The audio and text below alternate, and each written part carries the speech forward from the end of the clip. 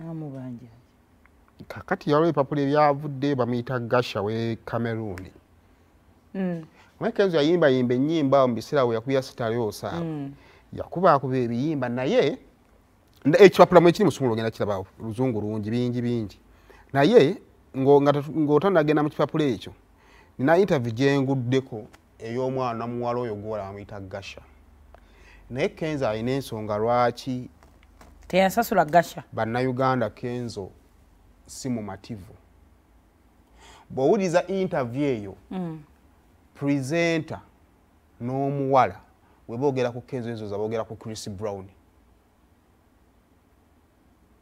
the value engeri gye bamuvaluingamu engeri gye bavaluingamu collab eyo ng'aba Cameroon ng'oyinza okulowooza Kenzo mpayo omuyimbi anti Kenzo international stay waabwe nkugambye naye collab nyingi zetukoze wano nga tetuziraba mu makulu ku muyimbi wano bannayuganda ze bakoze n'ogamba kwate bwe yakoze yaki nga yakoze n'omuyimbi nga si wa wano anti wakola n'omuyimbi owakabi era naffe jawulira nga tugitwala nti yakabi anti kya mirundi ebiri naye anti olaba abayimbi kati olabe Nigeria eyo wali abayimbi abakabi ewaabwe ku kyalo nga bakabi nnyo era nga bw'otuukayo ojja gamba kiki ono tetumumanyi eno naye ate mulimu gwe tuteekako ng'erinnya lye tuliwa respect kati wano ojja kugamba olaba gundi we yali nabyo wali mu bagiyita batya A1 project yali Airtel gye yakola eyo okubeera nga akoze ne Arakeri yakola ne bani abayimbi abamanyi by then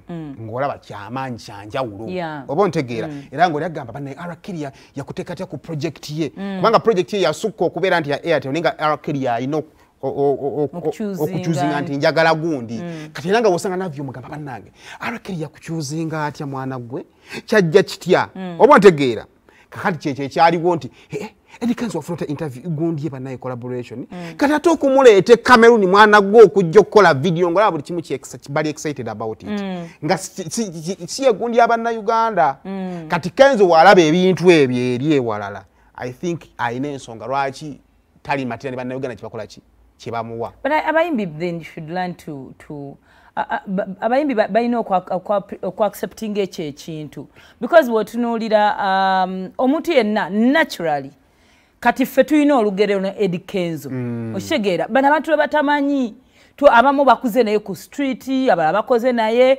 ayogeddeko we are singling out Eddie Kenzo alone because emboozi eri kuye but all artists abawala abamu babaddeko nabo omanyi omuntu bajja kulabira yajja kulanga yeggwe abamu mu Uganda tukuliramu extended families wali akeri tumanyi obusongasonga obutonotono obwo obutuleetera omuntu okubanga takola nnyo makulu gye tuli naye kati osanga ni bada boyo olugero olwo alulina naye wajja eno tetubimanyi so he will look like a star mu maaso gaffe so nze basagala muyimbi nze naye ndowooza n'abayimbi nabo tebakola kimala kulaga nsi kye bali actually nawe weena be-interview eno nange engeri gyendabamu Eddie Kenzo ekyuseemukko kati olaba Seimo sebo nze mbeera nenkola naawe kibula nga osomeyo comments nga abantu bagamba okuleeta n'ekyo kyafigwe naye nga gondaba nga bibulawuzi mishali yajabaya tondabamu yadde akantu konna gwange siwondaba just for example naye ate waliyo omuntu agamba nze nentuulakawo ne hafyawo so nabbi taba nabbi gye bamuzaala era nze sikitwa nze bwonziramu bubi okay, I would love us to respect ourselves, but sijja kitwati mwana, you're not going to see me as a star. Naye ate ne mu byonna Kenzo byakoze bisinga tuwulira biwulire. Tetubirina anti ababitugamba singa babijje oba Ray Makali ajja n'awaayogera ekintu about Kenzo, whether it's a lie or not, tujja kitwala kituufu kuba kivudde from someone yali abaddeko naye. So bwe kibanga kibi kijja tusigala ku mutwe ayisata bw'atyo mama w'omwana we.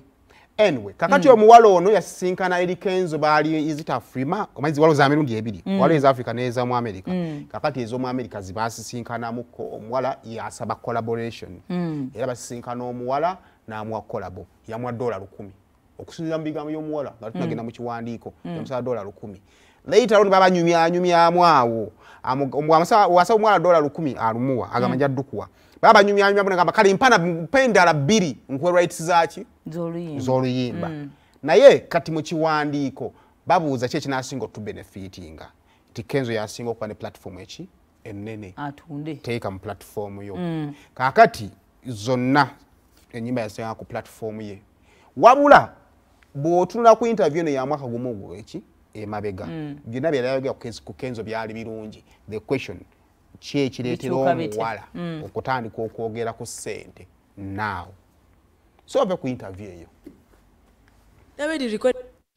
but I say we meet up for the next day. The next day we'll go studio now. Say you get the song we can record. We can reach studio now. Eddie day. He record the song. I don't enter. She don't be quiet. I know me. Say I know anything. That way they record. Sometimes he say, I said, do you sing? I say, he said, do you sing? I say yes. He said, please, can you do me some harmony? I say, no problem. Wait, for real? You understand? I said, no problem. I You wanted backup? Yes. I like said, sing and stuff. You understand? I said, sing the harmony, singer. I make my voice. He said, please do it, please do it. I said, enter. I do and. I know she talks like a singer. I just come back. He talks. He said, please. I want you to open me email. Do you speak French? I say yes. He sent me emails. He sent me emails. I let me transfer some messages. I say I see some big email. You know that kind of thing. La because you know no French. Right. So I read that. I translated. I tell. He said okay. After I say hey, you are at a Frima. I say you won. I say yes. I said I want to do a song. That's the reason I'm here. He say you're Cameroonian brother stand here. No, he say I don't want to do many collabos in the same area. I say come and hear the beat. If you don't like the energy, we'll go conference room. I go put the beat for you. Yeah. I say wait, I change from Earth to Pluto. You understand? No. Yeah. It's excited. You understand? It's still the whole dream. Just enjoy it. Kale agezaako kunnyonnyola it was a dream come true okuyimbako ne Kenzo kakati mu kiwandiiko ekyo genda kumpisizaamuko naye nze ndowooza omuwala ono okwagala okwekyusa okudda mu byalese mu kiwandiiko edetini eri Kenzo yataddemu nze ndowooza baamubalidde maonga kati ono munna kubanga interview nga bw'ogiwulira ya mwaka guwedde ya mwaka gumu omuntu wabanga oluyimba lwa myaka 10 emabega kitegeeza nti complaints zirina okuba nga zibaddewo okumala ki ebbanga interview yandigenza okujja omwala yandibadde simusanyufu eryani Kenzo era aguba mukisa kubanga abantu abamu balowooza nti bwe tugenda mu interviews tuba tuseeteseete okukuba abantu naye oyita buyisi ku kabalaza k'omuntu waalina obutali bumativu n'afuna omukisa okujjayo ekyo ekimuli ku mutima interviews ezisinga tojja nkugambye tujjangu onkubire gundi naye wakati nga tunyumya bwenkoona ku ekyo ekibadde kyakunyiiza edda oba ofunye mukisa kikola ki yafuna omukisa okwogera ku Eddie Kenzo teyakyogerako kati nze ndowooza yange baabalidde mubalire omanyi kati ensi it is a global village Eddie Kenzo okubanga ali mu relationship ne minister kiri everywhere essaawa zino and trust me kisobola omu affectinga in a way kubanga ekisooka kituufu bakkiriziganya n'omuwala nti rights zizo naye bw'ogenda ku luyimba olwo olwa chill lwakola bulungi nnyo ng'omuwala ayinza okusigala mu mutima nga tafunyeemu financially naye asobola okukyesonyiwa lwaki ajja kati eno ekiwandiiko kiwanvu nnyo tuyinza obutakiyisaamu bwanga baamubalidde ayitaawo naye ffe eno kye tuliko iza baade mu kusiibulula